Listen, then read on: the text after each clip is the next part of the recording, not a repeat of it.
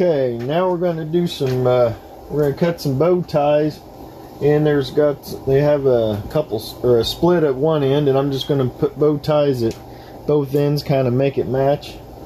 The bow ties that I don't do anything by hand. I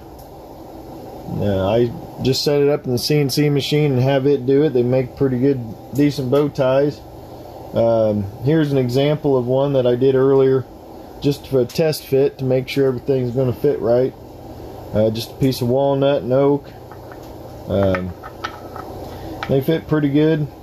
I'm going to cut some oak to put in here, and we should end up with pretty good product. So I'm going to get this set up. I'm going to show you how I zero it and get it set up, and we'll get to cutting.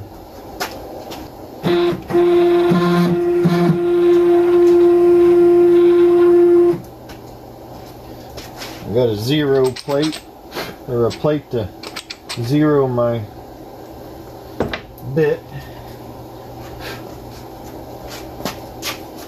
Works pretty good.